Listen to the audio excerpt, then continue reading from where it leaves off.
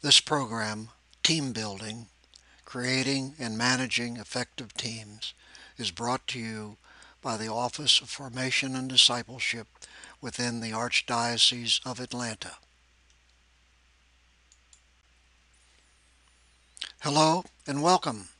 Thank you for your interest in learning. My name is Bill Clark. I will be the presenter for this program.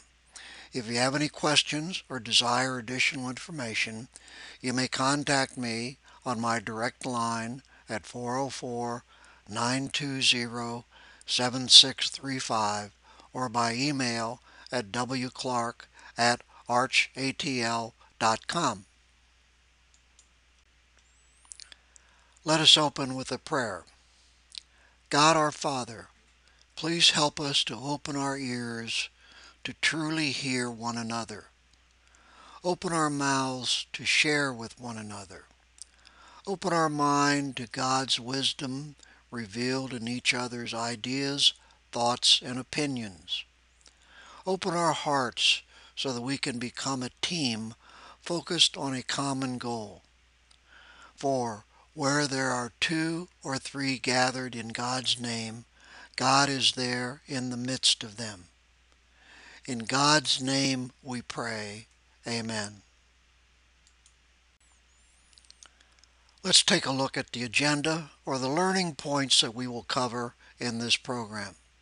First, we will define what we mean by a team, team building, and teamwork. Then we'll review the effectiveness of individuals versus teams and the fundamentals of effective teams. Then, stages of team building, forming, storming, norming, and performing. Then the 6 steps in building effective teams. Characteristics of successful teams. A systematic problem-solving technique used by effective teams. The importance of team trust in team building. Dysfunctions of teams, or things that cause teams to underperform. Then we'll do a team building exercise and conclude with a team building process.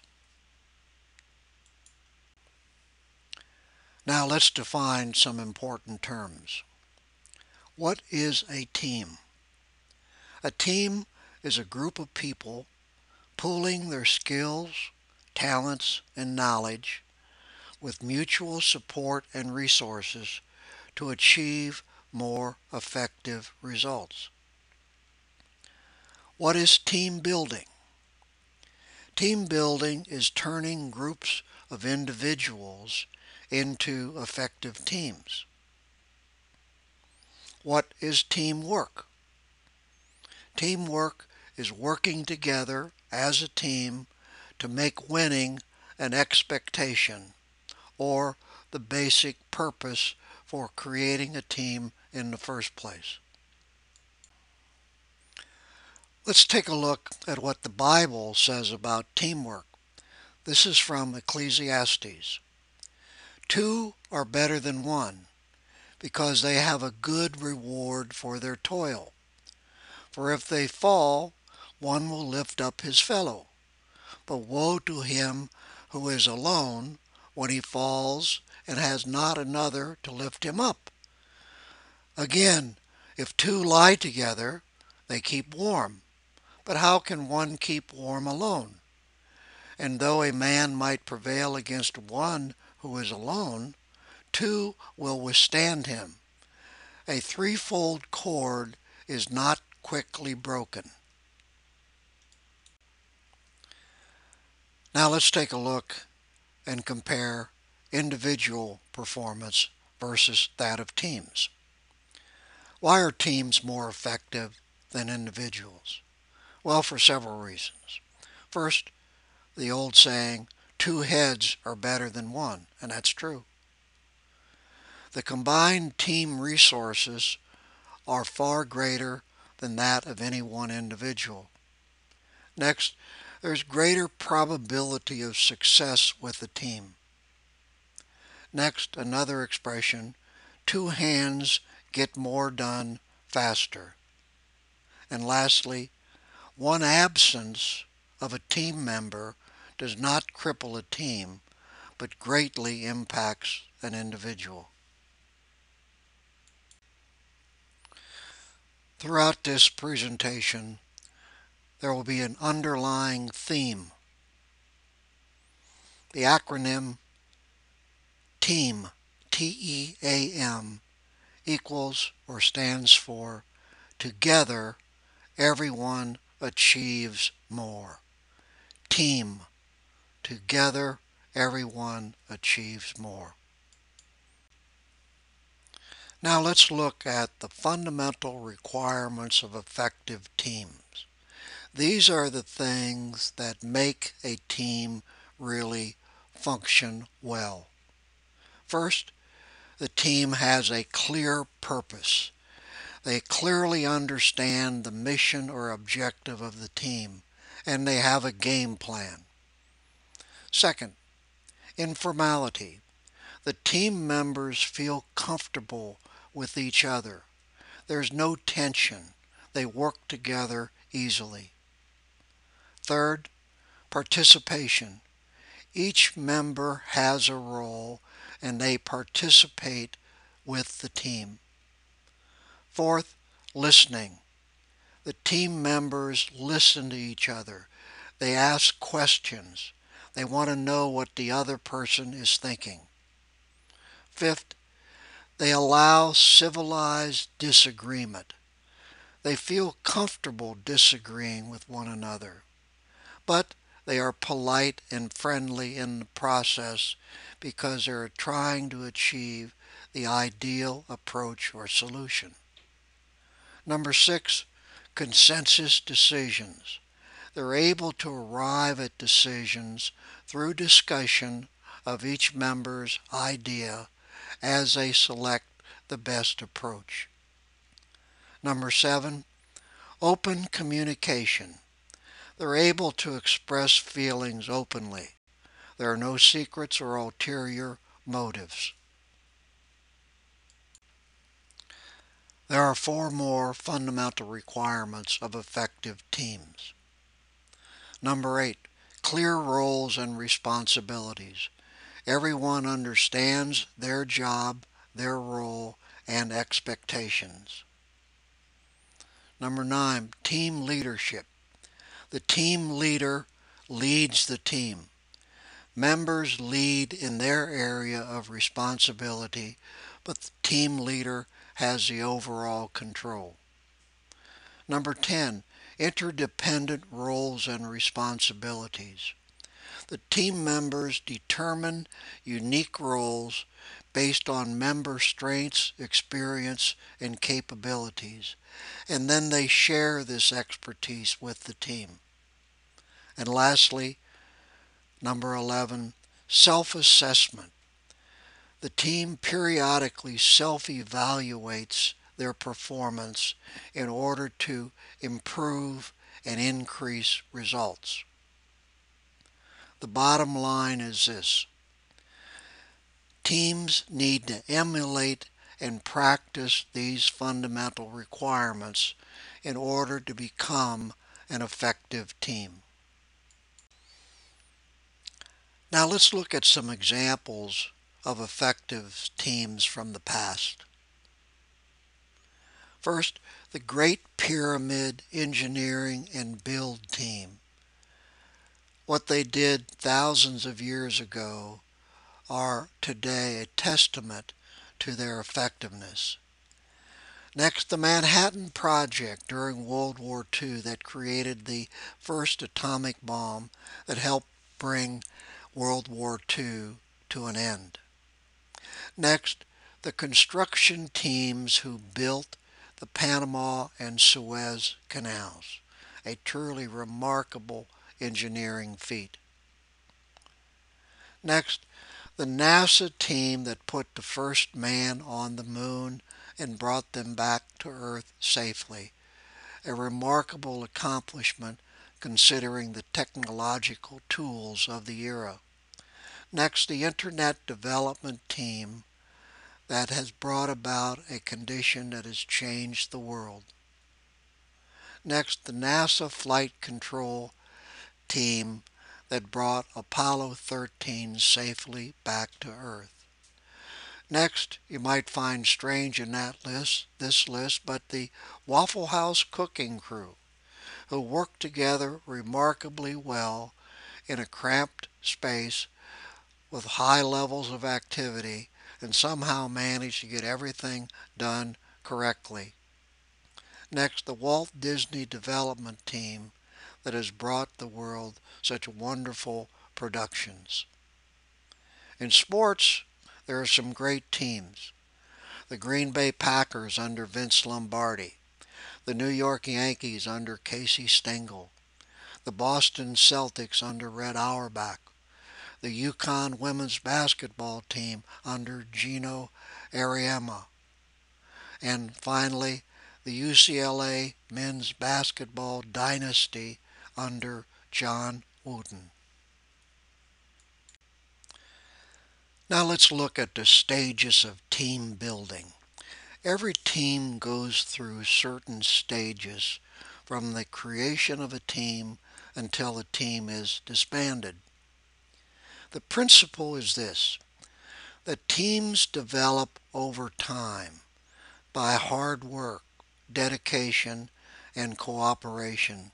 They don't just happen.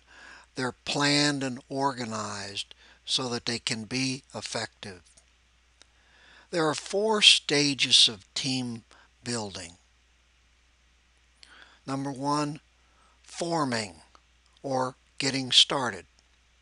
Stage 2, storming or getting organized. Stage 3, norming or getting focused. Stage 4, performing, getting results. Every effective team revolves through these stages. These stages are the work of Bruce Tuckman, who formalized this process and has become accepted by most people as the best approach for defining the 4 stages of team building. Let's take a look at each of the 4 stages of team building, starting with the first stage, forming or getting organized. The team members in this initial stage are laying the foundation for creating and organizing the team. They're trying to figure out the who, what, when, where, why, and how of the team. It's characterized by the reality that the members are initially shy and guarded. A certain amount of uncertainty prevails. They form initial opinions about their teammates. Productivity is relatively low. For example, imagine the first practice of a baseball, softball, basketball, soccer team where people are shy and guarded. There's uncertainty. You're not yet productive. You're getting to know one another. This is what happens during the forming stage. What are the goals or things that happen during the forming stage? First of all, this stage can last for days or months or possibly longer. It depends on the task at hand and the deadlines involved. The goals or things that you want to accomplish include the following. The team develops a mission or purpose. Ideally, they put it down on paper so they all agree with what they're going to do and how they're going to do it. Then they select a team leader. Next, they establish initial priorities and target dates for things that they want to get done. Next, they identify the resources, skills, capabilities that are available on the team. Then they agree on each member's role and responsibilities. And finally, they develop their internal team rules, regulations, and guidelines. These are the things that you get done during the forming stage. And when these are accomplished, then you're ready to move on to the next stage. The second stage is called storming or getting started. Storming starts when the team begins or initiates work on its first or initial project. In effect, the team storms, it charges into accomplishing, working on the first objective. They identify the initial strengths and weaknesses that they need to bring to bear on the issue. They determine the leadership style and approach. They've already selected the leader. Now they deal with how the leader needs to manage and interact with the team. Next, they establish communication guidelines. The who, what, when, where, and how of how information is passed up and down the organization. Next, they develop initial trust and working relationships, so vital in working on the first initiative to make sure that everybody trusts and is working together properly. Now let's look at the goals of the second stage, the storming stage. As far as duration, it can last a year or more, again, depending upon the objective of the team and the deadlines involved. The goals they need to accomplish in the storming stage are to establish a problem solving mentality. Their purpose is to get something done, and that amounts to solving problems. They begin to really listen to each other. Where before they might not have been listening totally, now they're listening because each other's stake is at hand. They assume their individual team roles and contribute their skills and expertise as needed. They resolve issues and focus on the mission. It's always back to the task at hand. And lastly, they separate the judging of results from the judging of their colleagues and teammates. Their focus is on getting the job done. If they need to critique an individual, they do it positively with the end always in mind. The third stage in the team building process is norming or developing habits. The norming stage establishes teamwork as a standard, the norm, which is an ingrained, repetitive habit of solving problems, getting things done, focusing on results. The team learns in this stage how to agree and also how to disagree, how to work together, how to build community, how to maintain focus, how to change based on results and facts, not on opinions and theory. And they begin to be effective, meaning they're working well as a team. This is the stage where things really begin to happen.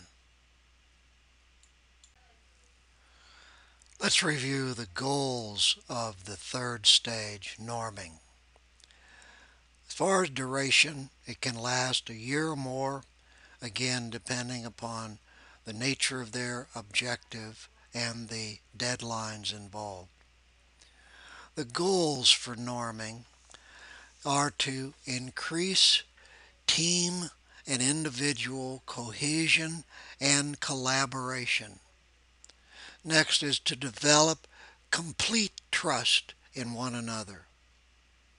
Next, to develop an appreciation for the unique differences in skills, capabilities, resources that each member brings to the team.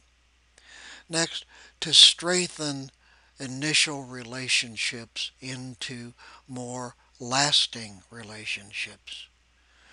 To maintain open communication. To provide positive and constructive feedback in a way that allows the team to grow with each experience.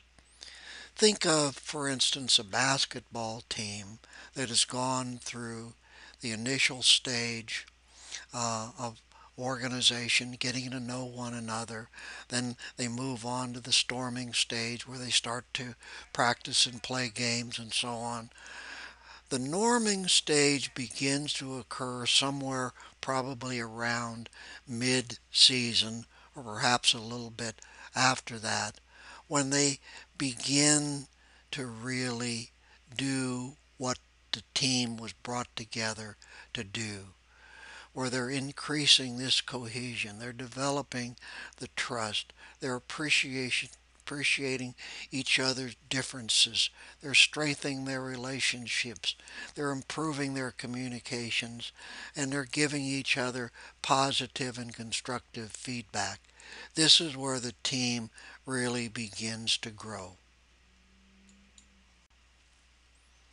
The fourth and last stage is the performing stage, or the get her done stage. Like Larry the Cable Guy's favorite expression, get her done. The performing stage develops a bias for action and getting things done. That's the purpose that the team was created. At this point, the team is highly task and people oriented. They have a unified identity now. The morale is high. The loyalty is intense. There's genuine problem solving going on that leads to optimal or ideal solutions. There's maximum or optimum team development. There's great support for experimentation in solving problems. The team now is at its most productive stage. It's routinely winning. It's that basketball team now towards the end of the year, around tournament time, where they're peaking and they're ready to demonstrate how effective they are as a team. Now let's look at the goals, the things that you want to see happen or that you can identify as being accomplished during the performing stage. As far as duration, a team can go on years and years, for a long time, as long as there is a need that was being satisfied, the team can endure. It can replace members and ultimately bring them up to the same speed as the rest of the team, and they can go on and on. This is how dynasties are created. This is how winning teams are created that endure over a long period of time. The things that we want to accomplish, the goals in this performing stage, are to have the team share a common vision, to be able to stand on its own feet, to be able to exceed goals and expectations, not just meet them, but to exceed, to be able to maintain a high degree of autonomy, to be able to make changes internally, automatically, to have team members look after each other, to develop a strong pride to win every time. Every single time the idea is to win. When you've accomplished these in this stage, you are now at the maximum point of team development. Another model that is used in building effective teams is based on the work done by the human resources area of the Massachusetts Institute of Technology. They created a 6-step process. First is to create a mission statement, which defines the team's purpose. Then to establish goals using a target acronym called SMART, S-M-A-R-T. SMART stands for each goal has to be specific, measurable, achievable, relevant, and have a time target. The third step is to establish team roles and responsibilities, to assign team members to every role, to select a team leader, to establish team expectations, establish how to monitor and measure performance, and create accountability for the team and individuals. The final 3 steps in the MIT model are: number 4, to establish team ground rules for communications, mutual respect, to share experience and resources, to have one speaker at a time when they're discussing ideas or solving problems, to stay on topic, to establish time limits for their dialogue. Number 5 is to establish decision-making guidelines, identify authority levels, develop solutions to answers based on consensus or team vote or whichever is appropriate. And number 6, to establish an effective group process, to listen and respond respectfully, to have freedom to ask questions, to create an open environment that's receptive to all, and finally, to get conflicts out in the open. The MIT model is just another way to look at how you go about building effective teams. They are similar to the other model, but this is just another way to look at the same thing. Now let's move on to an opposite view of team building and discuss what are the kinds of things that cause a team to underperform or have dysfunctions. First is absence of trust from members of the team to one another and to the team as a whole. Second, the fear of conflict, concern about raising issues or making points for fear that it might start an argument or a disagreement. Third, lack of commitment from individual team members. Fourth, avoidance of accountability. Nobody wants to assume the overall responsibility and accountability for their results or the results of the team. Fifthly, the loss of purpose or focus. Somewhere along the line, the team loses direction. These 5 team building dysfunctions, or things that cause a team to underperform, are based on the work of Patrick Lencioni in his book, The 5 Dysfunctions of a Team. In summary, these are the things that a team leader wants to avoid to make sure that in leading the team, developing their full potential, that they do not backslide and get involved in these dysfunctions. There is another dysfunction or something that causes a team to fail or underperform. It's because they don't know the best way to identify and solve problems. In effect, they become ineffective. There are two overall problem-solving approaches or techniques. The first we call random trial and error. This is where we try this or that until we eventually come up with a solution. Thomas Edison was good at this. He tried hundreds, sometimes thousands of solutions while trying to develop the electric light.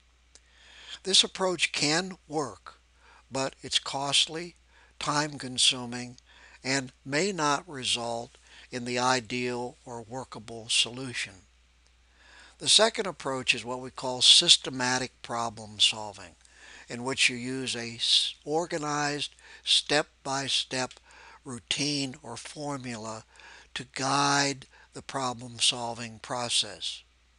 This is the preferred approach for effective teams.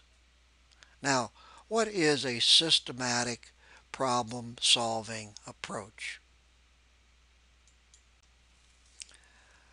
Let's look at systematic problem solving. It's a step-by-step approach to solve problems. It begins with step number one, where you define the problem or issue. Try to state it as well as possible. There's a saying that is true that a problem well stated is half solved. You're familiar with the old adage, when you're up to your backside in alligators, it's difficult to remember that the original purpose of the exercise was to drain the swamp, not to go chase after alligators. So it's important that the problem or issue is defined properly. After that, then you do research on the problem. Gather all the facts that are necessary to help you determine the true problem and what you need in order to solve it. The third step is to construct or develop alternative solution approaches. There is more than one way to skin a cat, and you need to come up with all possible approaches that might work. The fourth step is to test each solution approach. Just experiment around with it for a while to determine which one might work best. The fifth step is then to identify, based on the testing, what appears to be the most desirable solution. You may never arrive at an ideal solution. It's far better to try a solution, and if it doesn't work, to come back and try another one than to spend forever trying to identify the best solution. Step number 6 is then to prepare a solution plan, or how you're going to develop and implement the desired solution. Number 7 is to implement the solution, get her done, start to work on it. And number 8, to follow up during the implementation process and the conclusion to make sure the solution actually solves the problem. So, systematic problem solving is the key to developing consistently good solutions. If you use all 8 of these steps, you will have better quality solutions. I would like to dwell for a while on the issue of trust in team building. Trust is a cornerstone for teams. It's a critical ingredient for creating and maintaining effective teams. Every team member has to have each other's back. Mutual trust requires that members depend on each other to achieve a common purpose. Trust is a sense of confidence that develops over time. Trust takes time to develop but can be quickly lost. The foundation for trust is belief in the character and competence of each team member. Let me illustrate with the example of acrobats. When they're high above the arena, flying back and forth, there has to be the ultimate of trust, literally life or death level of trust, as an acrobat goes from one handler to the next. They have to trust that that individual will be there before they ever attempt their leap of faith. So trust is vital in the creation of effective teams. Now a word on trust and friendship. Question: where does friendship come into play with teams? Are team members friends or colleagues or both? Well, there are some guidelines to follow. You can choose your friends, but you can't always choose your teammates. It's like family. They are what they are. Your teammates do not have to be your friends, but it's a bonus if a teammate is also a friend. The key point in trust and friendship is that it doesn't matter if your teammates are your friends, as long as you are friendly, trustworthy, and compatible.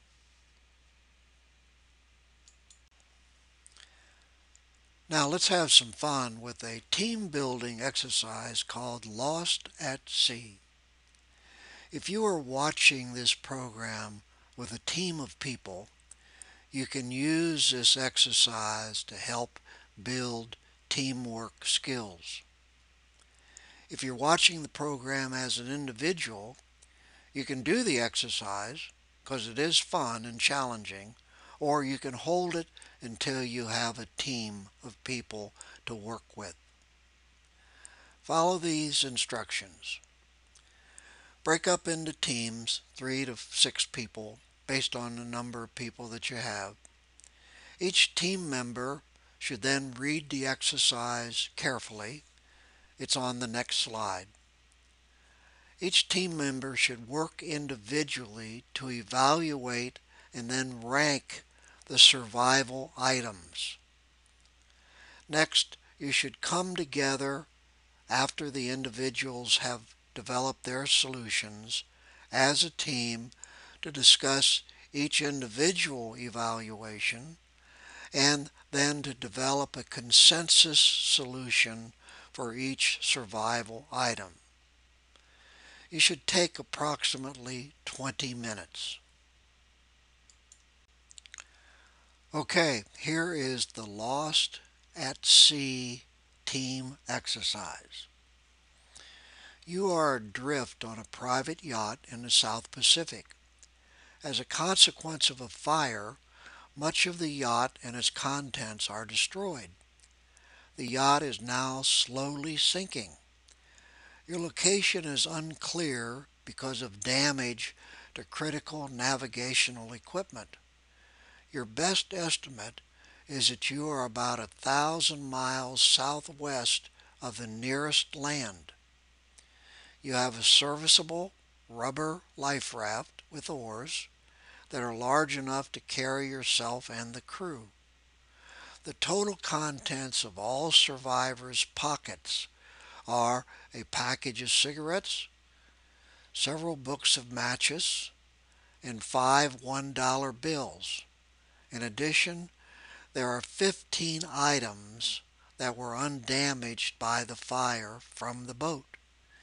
Your task is to rank the 15 items in their importance for survival. Place a number 1 by the most important, and so on through number 15, the least important. Work individually, then assemble as a team and develop your final selections. Below are the items that were undamaged by the fire: a sextant, shaving mirror,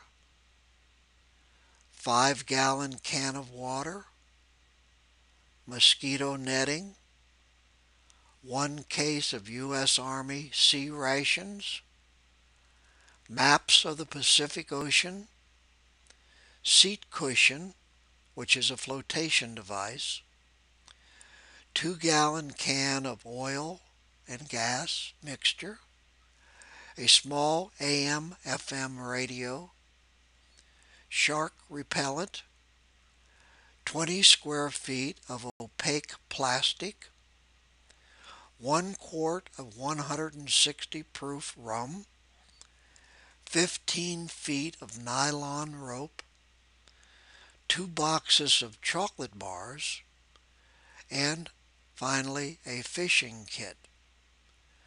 When you complete your responses, you can view the Coast Guard recommendations on the next slide.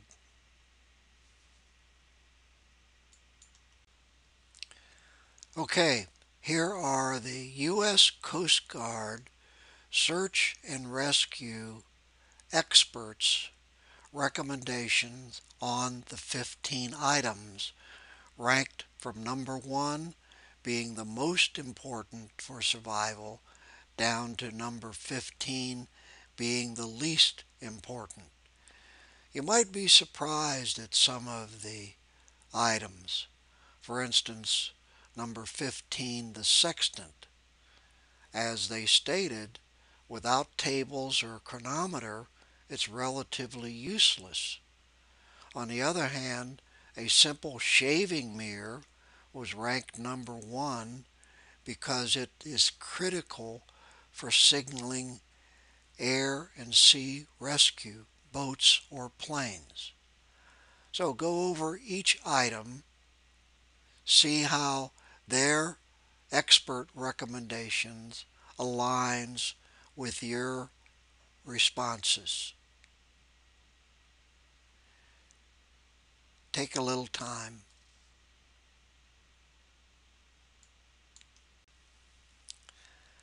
Now let's talk about the overall team building process. Once you've identified a team, you start with or in the forming stage. Then you move to the storming stage as you get organized and identify and begin to work on your first project or objective. Next, you move to the norming stage where you focus on continued team development. If you do these first 3 steps well, the team will move to the final stage of performing, or the get her done stage, where you achieve the true purpose of the team. Your team can stay in the performing stage for years, or as long as there's a need to have that team do what it was created to do. Lastly, how do you measure team effectiveness? How do you know if you've got a good team? You're getting things done, but how do you know? Well, first is the team fulfilling its mission and purpose? And second, is the team getting things done well and on time? If the answer to both of these questions are yes, then your team is effective. Okay, let's summarize and review quickly what we've covered. We defined team building, and teamwork.